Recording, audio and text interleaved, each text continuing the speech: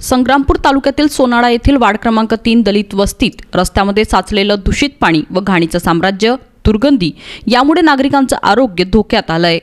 कचऱ्याची विल्हेवाट लावावी व सांडपाण्याची व्यवस्था करण्यात यावी या मागणीसाठी शेख जहीर, शेख दाऊद व मजर अली बरकत अली यांनी सोनाळा ग्रामपंचायत समोर आमरण उपोषण सुरू केलंय। दरम्यान युवक काँग्रेसचे विधानसभा अध्यक्ष अफरोज शेख व कार्यकर्त्यांनी उपोषण मंडळाला भेट देऊन जाहीर पाठिंबा दिलाय। संग्रामपूर तालुक्यातील सोनाळा ग्रामपंचायतच्या नियोजन शून्य कारभारानं आणि दुर्लक्षितपणामुळे वार्ड क्रमांक 3 मधील दलित वस्ती रस्त्यात साचलेलं दूषित पाणी, मोकाट जनावरं, दुर्गंधी यामुळे मोठ्या प्रमाणात आरोग्याचा प्रश्न या ठिकाणी निर्माण होतोय। यातून मोठ्या प्रमाणात रोगराई पसरण्याची शक्यताही नाकारता येत नाही।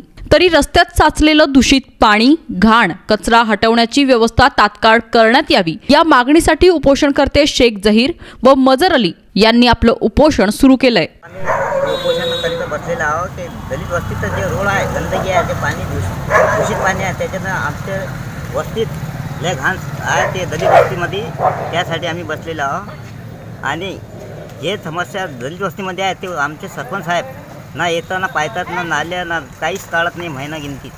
त्याच्यासाठी आम्ही बसलेलो आहोत। 2 दिवस झाले आम्हाला कोणी पाहिले आलं नाही। रात्री पाणी आलं तर ती आम्ही अठीच होतो, भेटीले कोणीच नाही आलं आम्हाला आमच्यासाठी।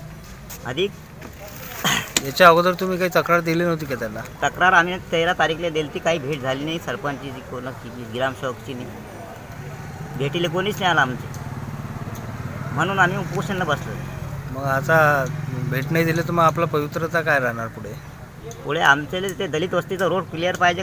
आणि नाले जे बांधलेले आहेत त्यांना ना सोलिंग करतात, ते उभे नाले केलेले आहेत तशीच दलित वस्तीमध्ये।